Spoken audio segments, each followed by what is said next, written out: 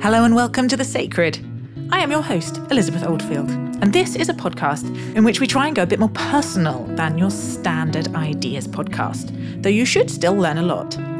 Our hope is to get to the people, the complicated, multifaceted human beings behind the positions in our public conversations, by starting off with an enormous question about what they hold sacred, what are their deepest values, what are they trying to live for. Our guests come from a wide range of backgrounds, perspectives, and professions, and you should hear before long someone quite different from yourself. In an age when it's easy to only listen to people like us, or who we already like, or even people we already sense like people like us. That's a lot of likes. You know what I mean? All the while seething at those idiots over there and letting ourselves often be formed into very them and us in and out group thinking. We believe in the quiet magic of listening with curiosity and openness. I have found it just very enriching, and I have grown loads by seeking out voices that I wouldn't necessarily come across, or people I don't already know, or even people whom I instinctively not want to listen to, or particularly not want to talk to. I am reminded again and again that everyone is more interesting than they first appear. As always, please rate and review the podcast. It really does warm my heart. It helps with the algorithms. And my favourite thing is when someone lets me know that you've used an episode to open up a conversation with a friend. So please do get in touch either via our email address or via Twitter, all of which is available in the show notes. In this episode, you'll hear a conversation I had with Minna Salami. Minna is a social critic, feminist theorist, and poet, and she's founder of the blog MsAfropolitan. She's the author most recently of Sensuous Knowledge, a Black feminist approach for everyone. We spoke about her childhood in Nigeria and Finland, her experiences with racism, her deep feminist identity, and what a more holistic approach to knowledge might look like. I really hope you enjoy listening. Minna, I am going to ask you what is sacred to you. It's not every day on the bus kind of question that we get asked. So the hope is that it helps dust off bits of our thinking that we might not have a chance to use all the time. But people have different reactions to the word sacred, positive and negative. So firstly, kind of how did the question sit with you? How did it feel? I loved it. I love to think about what is sacred to me. I think, especially in times where there is so much, our attention is so fleeting and there's so much consumerism and, just feeling like you're all over the place quite easily in our times. The notion of the sacred instantly brings you to a more still place. For me, the word is a poetic word before it is a religious one or a spiritual one, perhaps because of that stillness that it evokes. When I read poetry, it's something that always makes me still. It brings me into the present moment very starkly. And so the word sacred doing that makes me associate it with the poetic. Beautiful. So tell me what bubbles up for you about what is sacred to you, principles or values that you have at least tried to hold to in your life. Well, I have a motto in my life that I can't quite remember when I started to use it as a kind of lodestar, but it is actually going back to poetry. So it's a riff on the poem Conscientious Objector by Edna St. Vincent Millay. And she says in that poem, I will die, but that is all that I will do for death. And it's a line that I find so beautiful and powerful. And I guess at some point when I was reading that poem, this phrase came to my mind, which is, I will live, but that is all that I will do for patriarchy. And I mentioned that because I guess what is sacred to me is living a feminist life, which I can share more about later, but living a life in which there is an integrity with the values that I uphold and in which I am committed to not complying with the oppression of women. that happens in patriarchy. So that's a kind of, that motto is sacred to me, actually. It's something that, it so neatly expresses the things that I hold valuable. There's something there about integrity and I guess the title of the poem, Conscientious Objection, this sort of refusal of a system that you don't believe in. Yeah. Consistently. And I think also another way to think about it goes back to another one of our feminist foremothers, Virginia Woolf, and where she describes the need for women to have a room of one's own. She was speaking about that both in terms of space and in terms of economy. So to pursue having enough of a financial situation in which you can create space for yourself to think and to think as a woman. I'm trying to kind of develop the habit of asking how these sacred values have shaped your life decisions. Can you think of an example of that? Maybe you've been at a fork in the road, your life could have gone one way or another, and that principle has guided you. Certainly, it has meant that I've had to make choices that sometimes required my breaking from convention. In fact, quite often, I would say that, one way I could speak about my life is that I've very much defied what it was meant to be.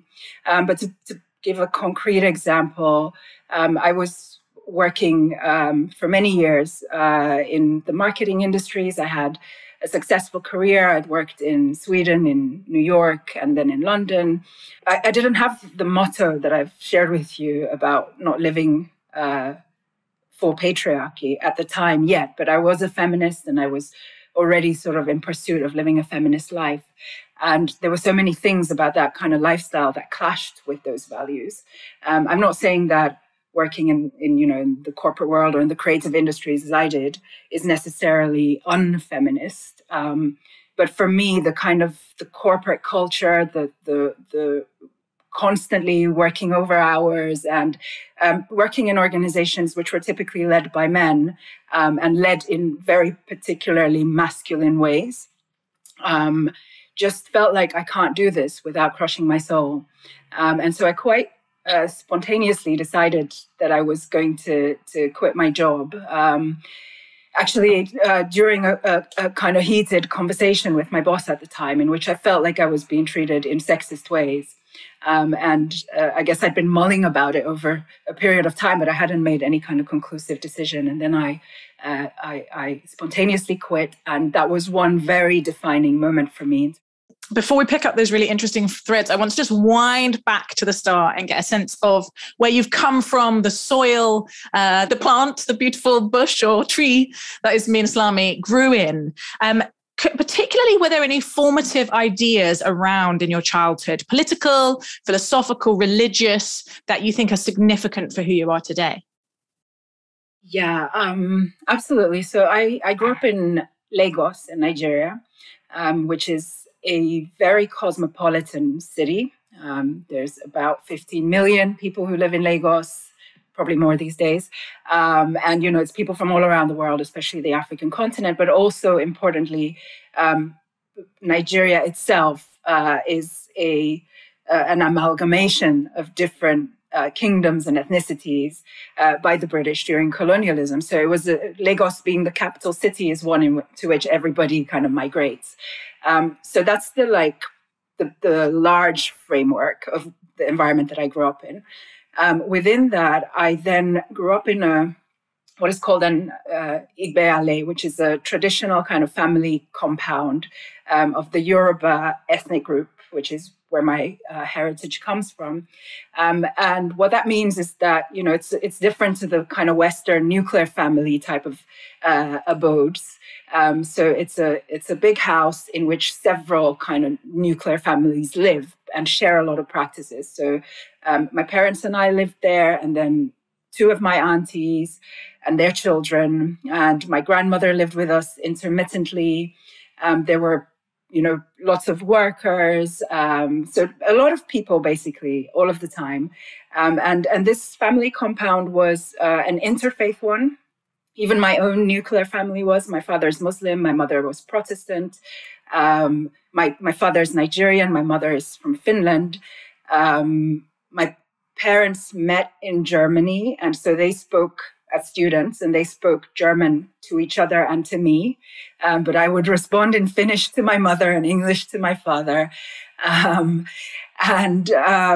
yes, so I'm sharing all this to say that it was a household in which there were so many different perspectives around me. And everybody was very religious, except for my mother. But I was, from a very young age, I was encouraged to kind of decide for myself what I was going to believe in spiritually, philosophically. My parents were Pan-Africanists. My mother had a lot of feminist literature around. Unpack Pan-Africanist for me. So I'm sorry where I don't fully know the words. Yeah, so Pan-Africanism is a socio-political movement that gains a lot of strength during the struggles for independence in the 1960s. And so it's the kind of coming together of different African nations, because African nations, as we know them today, were colonial inventions. And so it's the kind of belief in that the more united we are as Africans, the stronger we will be able to resist colonialism.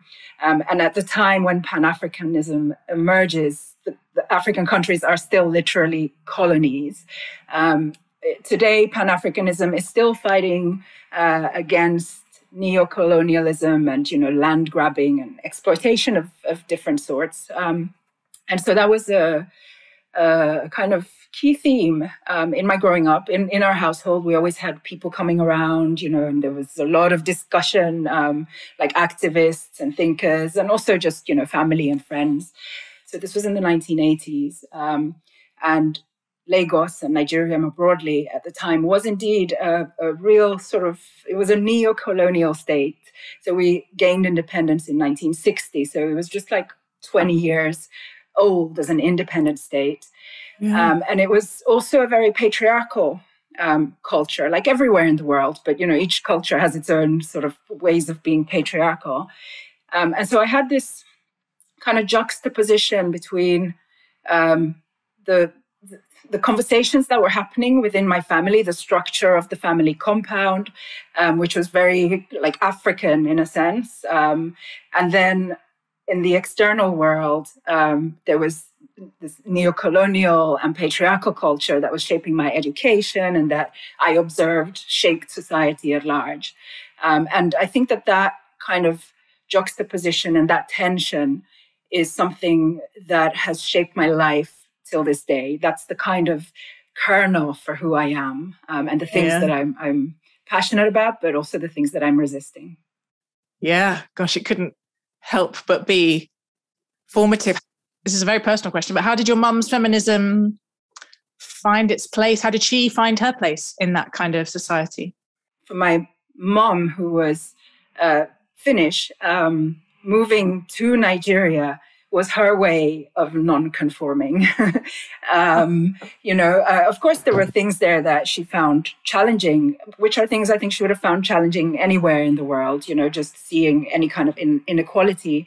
But yeah, for her to have left, she was from Tampere in Finland, a very small, narrow-minded, wonderful place that I feel a strong sense of belonging to, but a narrow-minded place with myopic views. To be in a city of, 15 million people from all around the world with completely different worldviews was very much of a feminist move on her part. Did you go back and forth between Lagos and Finland? So I grew up in Lagos until I was a teenager, but we did visit Finland very frequently. So I have, strong ties to Finland already from childhood. But then I moved to Sweden to complicate things further. My mother and I moved. My dad stayed behind because he is so patriotic that I don't think he would entertain the thought of leaving Nigeria. But my mother and I moved to Sweden temporarily because there was a dictatorship in Nigeria. and it was really bad. You know, there were riots all the time in my school, almost on a daily basis. There were attacks. And so since we had the privilege of a Western passport, we decided, or my parents decided, that we would move to Sweden. I was very upset about it. I was just at that age when you're, you know, everything is so exciting, and I had great friends, and I had a crush on someone, and it was like, no, I don't want to go. Life is over. Yeah.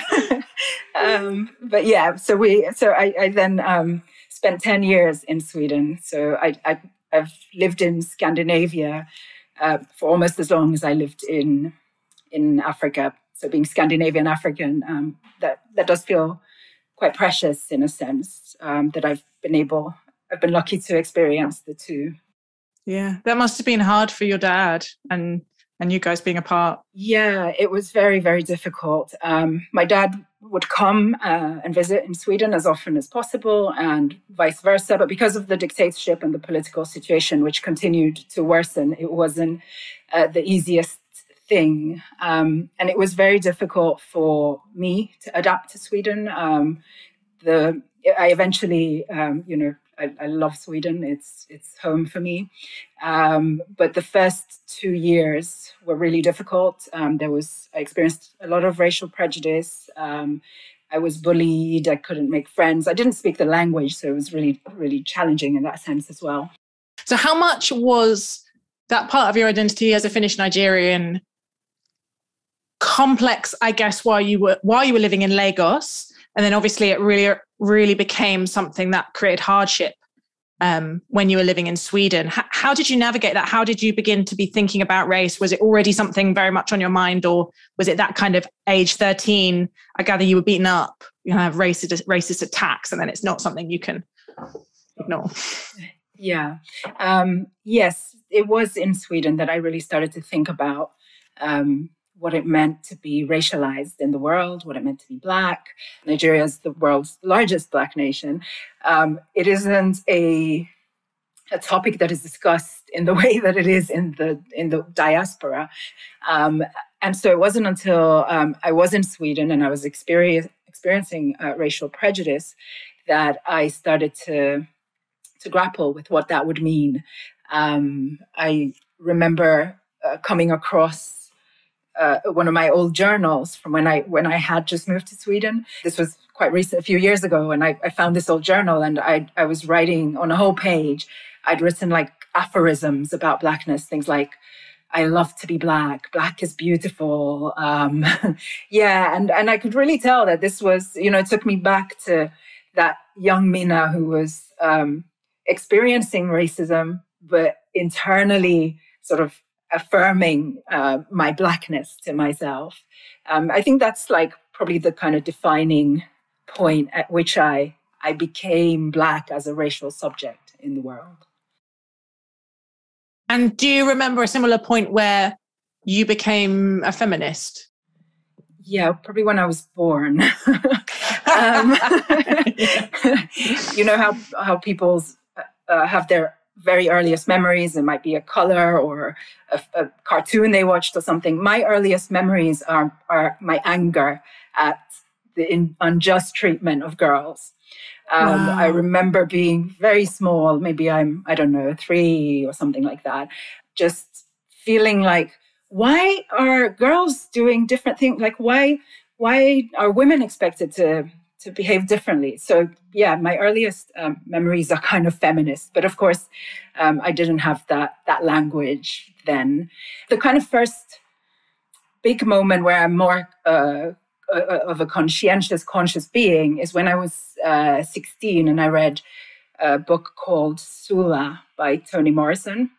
And Sula is a book about a woman called Sula, who's a kind of wayward woman living in the late 19th century. She's African-American, and she's somebody who defies all norms. She's completely anti-conforming. She has several lovers. She refuses to get married or to have children, despite all of society's pressure. And I read that book and I thought, this is me.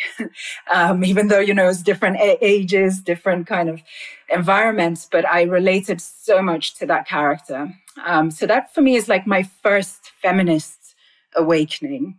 But even then, I still didn't use the word. And just because it wasn't, it wasn't mentioned in the book, it wasn't a word that sort of was around me in a pronounced way.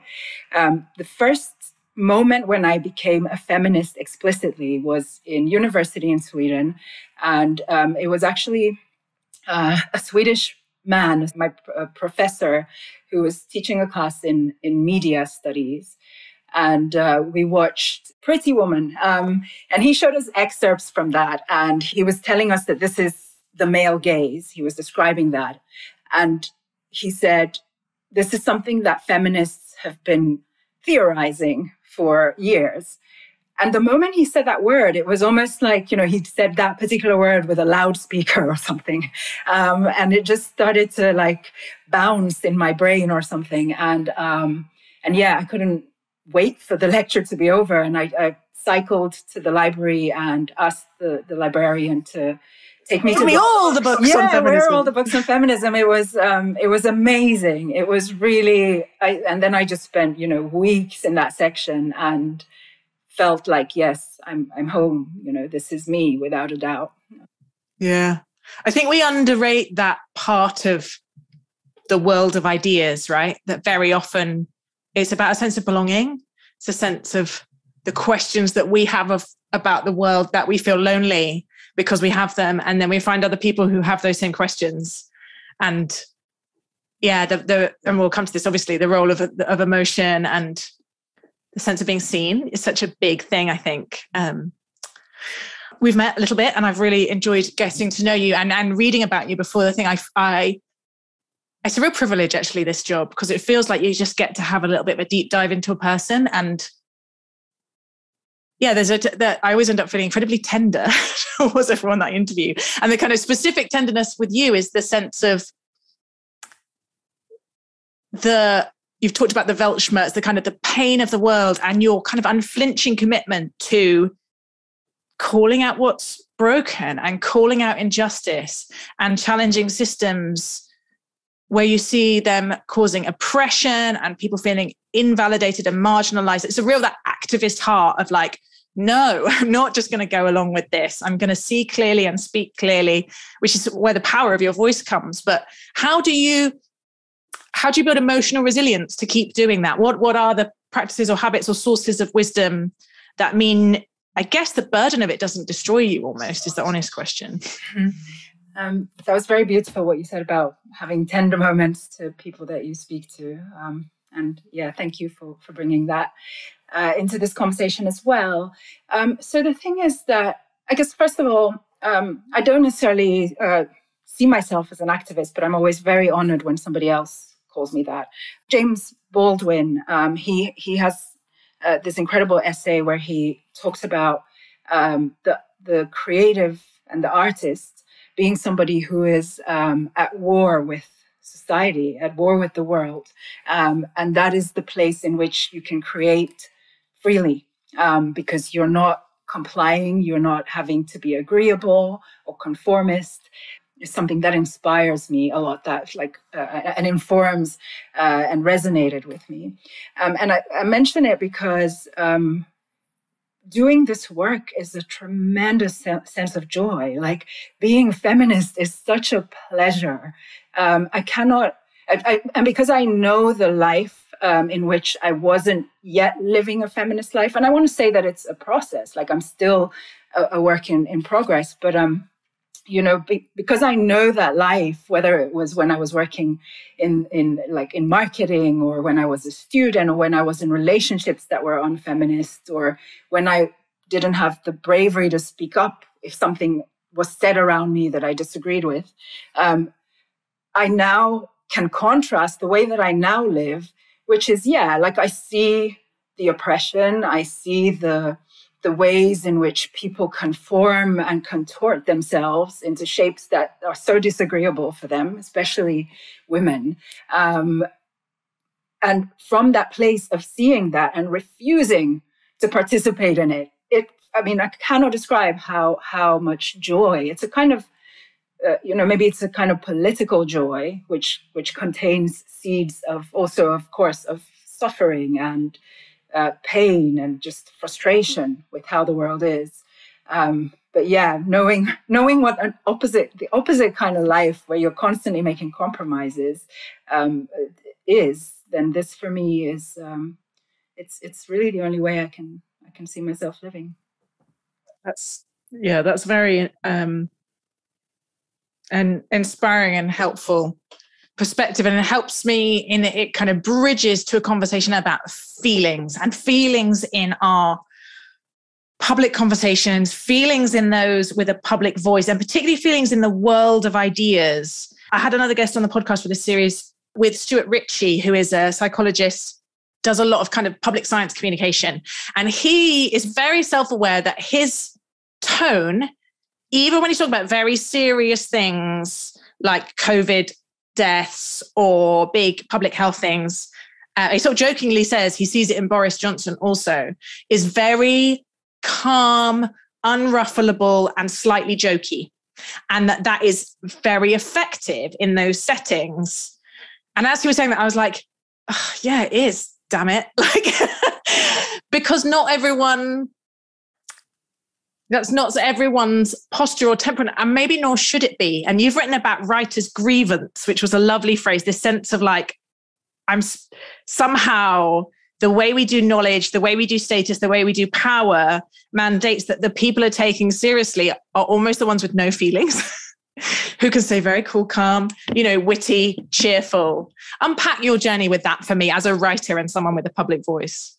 So when you're writing, there's this notion of writer's block, which comes up frequently, which is when a writer just cannot write for days or months because they're stuck for finding ideas. During my career, my journey as a writer, I have sometimes found myself in a similar kind of place. So a place in which I feel very unable to write. I feel a kind of resistance to writing. And I started to unpack that, and I realized that it isn't writer's block that I feel, because if anything, touch wood, because I'm not saying that is not possible, but I always feel like there's so many things that I want to write about. There's more things to write about than I have the time to write about. But what was happening was that I would feel what I then call writer's grievance, which is I would become aware of the kind of almost howling rage in my words. I am this person who is passionate about feminism and Black liberation and just social transformation at large. But I'm also a writer. I'm somebody who's very passionate about words. And there's a part of me which sees myself writing just beautifully, just creatively. And so when I would see that anger, that howling rage in my words, it would create this tension between those two parts of the process for me. If you belong to a group that is marginalized in systemic ways, then even when you're writing about something mundane, it could be what you had for breakfast, you start to think about, who made this bread? Like, what is the class dynamic or the gender, who runs the company? And usually it's going to be a man. So what is his wife doing? And there's all this kind of narrative around it. So you can't just sit down and write about your bloody breakfast. And that's what I refer to as writer's grievance. But it's important to say for anybody listening who may have similar feelings, and those who don't, to understand that this is like going back to what I was saying about feminism bringing joy. I would also say that it brings truth in that sense. It brings complexity and a kind of dynamic approach to even something like breakfast, And if we can do that with even something like breakfast that's so quotidian, then we can apply that same kind of dynamic approach to much bigger questions. Yeah. Give me a temperature check on how you think we're doing with conversations about race. It feels like a lot has changed. And depending on who I read, I feel hopeful that things have changed for the better, or I feel despairing that things are going backwards, or, you know, that there's many, many threads in this conversation. But certainly it's been top of agendas in the mainstream, in the public consciousness, in a way that it hasn't been for the last few years. What's been your kind of journey through that, and how do you think we're doing? I think that progress has been made, certainly since the Black Lives Matter protest of 2020, which, you know, importantly, were not the first Black Lives Matter protests. They've been going on for almost a decade.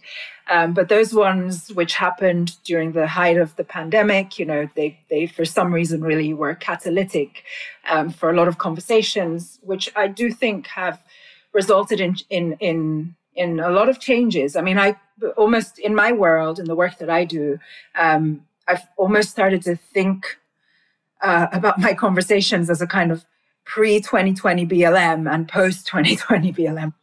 And also in relation to that, it's amusing somehow because, you know, conversations that I've been having with, you know, people in my network and people, my kind of comrades for over a decade now, are conversations that people are now having on a kind of mass scale.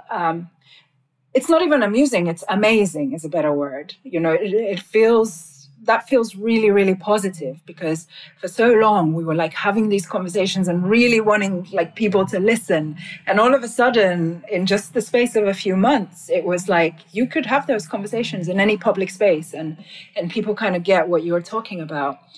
So all of that is really positive. I think what is worrying, or one of the things that is worrying, is well, first of all, the co-opting of a lot of the language around racial liberation, which, you know, just turns things into commodified, easily palatable movements. You know, like words like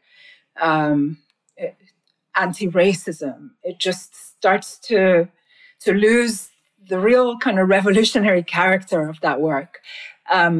But also, and especially, I think the timing is, it was necessary, but it's also unfortunate insofar that everything about our world and our societies right now is on the edge. You know, there's a climate emergency, there's new forms of social media that are creating so much tension. We're losing democracy. Our politicians are increasingly corrupt. There's more and more refugees that are fleeing. You know, there's so many things, populism, etc. And so that means that when things happen that are even the most progressive shifts forward are happening in a time in which everybody's on edge. And that means that it can be really difficult to conduct conversations in productive ways. So I think we are seeing a lot of polarization because of that, because people might actually be more sympathetic to certain causes, but because they are so threatened by the wider happening. Destabilizing moment. Exactly. So it becomes easy to kind of to blame it on things that they might otherwise actually see as progressive as well. Interesting. Your work is really characterized, your blog, MsAfropolitan, and the book, Sensuous Knowledge, is really grounded in the sense of kind of Black Afrocentric feminism as a gift, as a lens, as a kind of enriching standpoint. One of the words that comes up a lot in that, which some of our listeners will be very familiar with and some of them won't, is intersectionality. So just wanted to do like, you know, Black Feminism 101 and get you to say a bit about that word and what it means, if that's okay. Yeah, of course. Although I do not mention intersectionality, I don't think once in my book. Great. So tell me why, because if you want to say I'm not a fan, that's helpful too. It's good to know. Sure. So, I mean, firstly, intersectionality is a theory that was coined by a Black feminist scholar called Kimberly Crenshaw. And it is a brilliant theory that she coins, which describes the way that Black women's lives are limited by multiple forms of oppression. So at the point when she wrote her famous essay in the 1980s, there was still this idea that people were either discriminated because they were Black or because they were women or because they came from the working class. So there was like these single issue analyses of oppression. And what Kimberly Crenshaw theorized was that actually, if you're a Black woman, you're experiencing oppression because of your race, your gender, and very often also your class. She wasn't the first person to talk about this. And prior to her coining intersectionality, it was called multiple jeopardies. There were there's a theory. That. Yeah, that's great as well. There's a theory called the 6 mountains on your back, which was another way of looking at these multiple oppressions.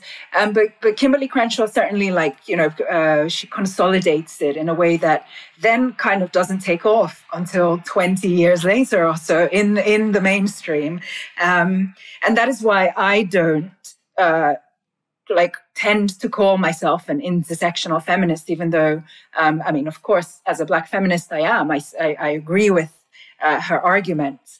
But the way in which intersectionality is understood since it entered the mainstream, without the kind of rigorous thinking behind it, is, in my view, dangerous. It's, it's for one, something that I see a lot of institutions, whether it's like corporations or academic institutions, for example, who say that, oh, we are intersectional, and yet they may have 1% of their staff are women of color or something. And so it's just so completely co-opted. And I feel like the more that we as Black feminists use that, the more we kind of validate that co-opting. But it's not something that I reject or I take issue with. I just don't use that language myself. That's helpful. Yeah. Tell me what sensuous knowledge is. This book, it's really lovely actually seeing these multiple identities of you as a poet and as a kind of intellectual, and the way those threads come together. Tell me what sensuous knowledge is and why you felt you wanted to speak about it. Yeah, sensuous knowledge is a spiritual and a holistic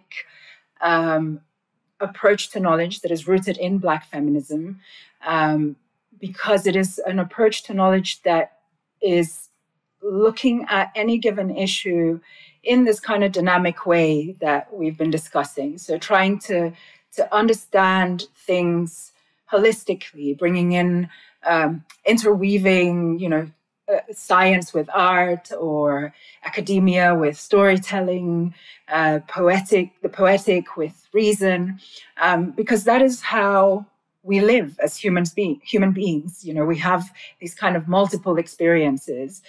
So it's really about bringing the realms of lived experience together. And by that, I also mean the more than human natural world. But at the same time, it's, I guess, since the phrase came to my mind and I decided I would title my book that and I would write about sensuous knowledge, it's also still important for me to say that it's an expression that it doesn't belong to me and it isn't ever fully defined. It's a kind of explorative way of approaching knowledge. And it is that because what it is resisting is the conventional approach to knowledge in our world, which is one in which we try to measure and control and domesticate and sort of we turn everything into something robotic and machine-like. That's what so much of our epistemic knowledge traditions are about.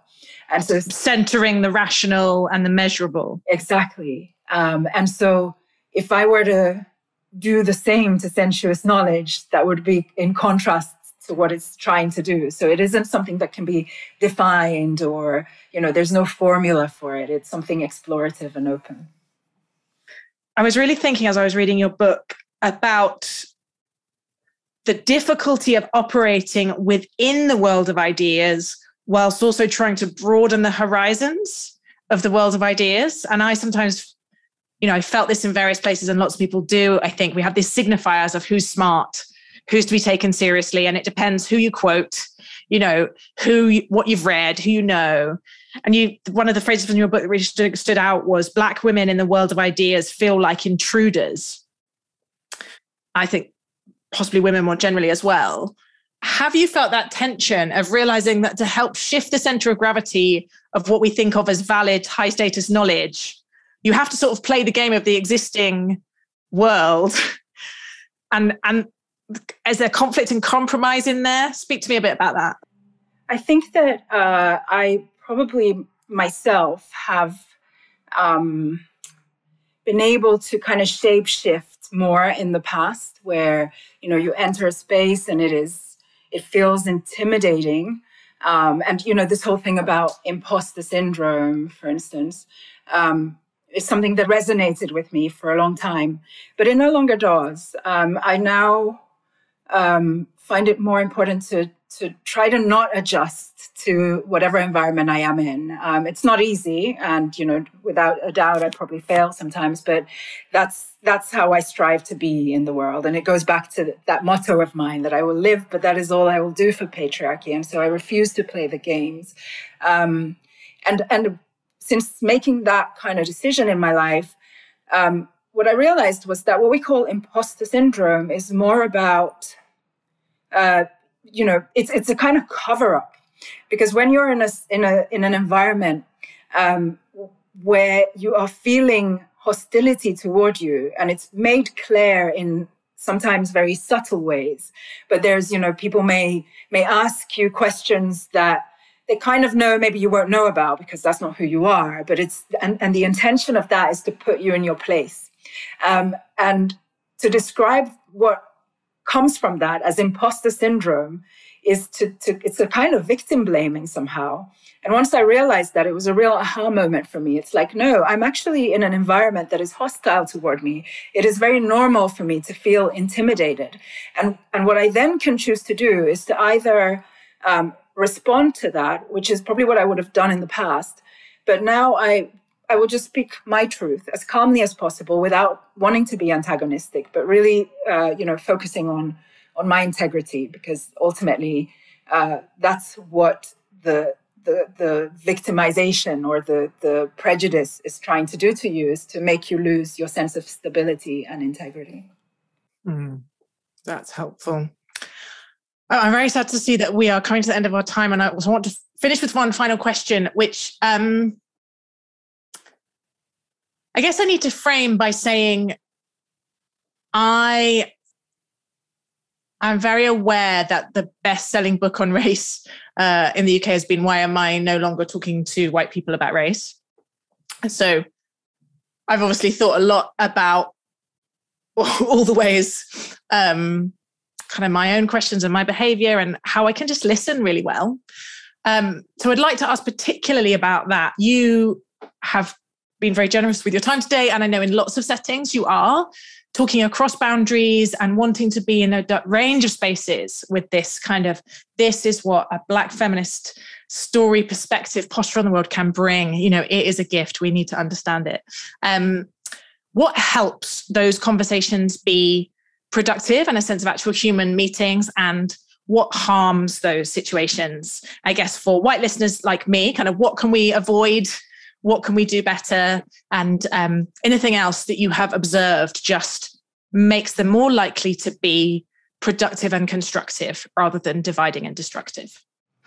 So what I'm always wanting to convey, and this comes from a place of compassion. That's why the subtitle of my book is A Black Feminist Approach for Everyone. And it's quite intentional, because I think a lot of the literature is, it's either specifically targeting white people or not white people, which ultimately what that does is just center whiteness all the time. And so I want to be expansive, and, this is for everyone. But I have had, some readers have come to me and said, oh, but you didn't kind of explain in the book why it is for everyone and how it is relevant to white people. And that's precisely the point, like I read books by white men, by white women, by people from all over the world. I watch films, I listen to the news, whatever. All of the time, I am taking in material which isn't specifically telling me how it is relevant to me as a Black woman.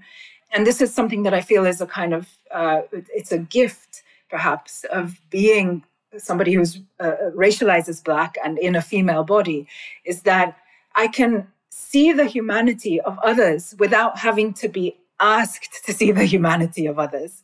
And so that is what my work wants to say to white people, if anything, because I am speaking to everyone. I don't want to say specific things to white people or to Black people. I just want to say my truth, and hopefully that can inspire or motivate or just inform people about other ways of seeing the world. But what I would say is, this quality of just, seeing, listening to others and not having to be told that that is what is the right thing or the ethical, the progressive thing, to realize for oneself that that is, that's what it means to be a human, to see humanity in others. Minna Salami, thank you so much for speaking to me on The Sacred. Thank you so much, Liz. It was a pleasure. Well, as always, lots of thoughts swirling around after that one. One of the groups of people that I sometimes feel most nervous about talking about are people that I at least perceive to be activists. And actually that's a bit of a strange category, and I'm realising Minna probably wouldn't put herself in the category of activist, possibly. But not just on issues of race and gender, issues of climate. There's another episode in this series with Rupert Reed, who is a philosopher and climate campaigner. Because there's a certain activist energy, which is, in theological terms, we'd call it prophetic, kind of pointing out injustice or calling people to a higher standard. But the Old Testament prophets, from where we get that term, were not always easy people to be around. It's quite confronting and quite challenging being called to a higher standard, actually, and often brings up feelings of guilt or complicity, and then often, maybe this is just me, some sort of resentment in there, because really I don't want to have to think about all of that. This is really being vulnerable now. All of which is to say, I often go into conversations with activists not super excited. And as is often the way in those conversations, those feelings turn out not to be just not necessary. That the best voices who are speaking about these deep and painful issues, whether it's climate or race or gender, one, they're complicated, fragile human beings like the rest of us. They know, they haven't got it all together either. And they're just passionate and urgent, and we really need those voices. And Minna's one of those who, I knew her a little bit, so I knew the kind of richness and the complexity of her voice and the things that she's interested in. And I said this in the podcast that we did quite a while ago now with Chinny MacDonald, there's just conversations about race feel high stakes at the moment. It feels really easy for things to get painful and awkward rather than productive, and there's some good reasons for that, and it doesn't mean we shouldn't have them. But yeah, I'm just grateful for Minna's graciousness and her matter-of-factness also, and her, just the sense you have that she's really quite comfortable in her own skin, and she's saying what she's saying, and she's navigating some of these difficult things in what feels like a really healthy way. And given what she said about her childhood, this beautiful, vivid picture of a kind of Nigerian household compound with generations living together and different people living together, and then having to leave that because there's too much violence in your country, and travel without one parent to a completely different culture in which you experience racist abuse, just can't help but have been quite traumatic and very formative. I heard the pain in that. I really liked her, and we didn't get into it too much because I didn't want it to get too technical, but she has this contrast between what she calls Euro-patriarchal knowledge, which is very measurement, linear, spreadsheet, high value of rationality, low value on kind of intuition and the senses and the arts, and sensuous knowledge, which has high value on those alternatives. And I realise there's a huge irony that I'm going to quote a white man here, but it reminded me of Ian McGilchrist, who I quote a lot, and he has a new book out, and his stuff about different hemispheres of the brain actually having a different ontology, a different way of understanding the world, of being in the world. And we've created a society that's very left-brained, that's very forms us to value linear rationality, measurability, concrete concepts. And so he'd put things like faith and religion and art and creativity and intuition into kind of right hemisphere ways of knowing and ways of being in the world. And sensuous knowledge reminded me of that. And finally, her thing about, it's sad that she had to say a Black feminist approach for everyone, because certain speakers in public conversation don't feel the need to say this is for everyone. They assume it's for everyone. And just that, this sense of how deep our tribalism goes and how easy it is for us to see each other, usually unconsciously, as not fully human, and how much attention and intention it takes to be continually challenging that in ourselves.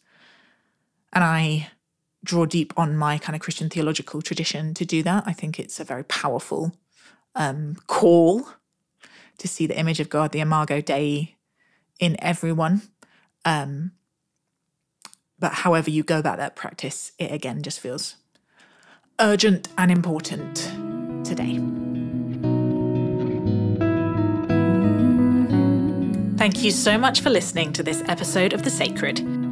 Remember, sharing is caring, as my 4-year-old says, so please do send this or another episode to a friend, rate us on Apple Podcasts, or my personal favourite, leave us a review. I really get a thrill when I see a new one pop up.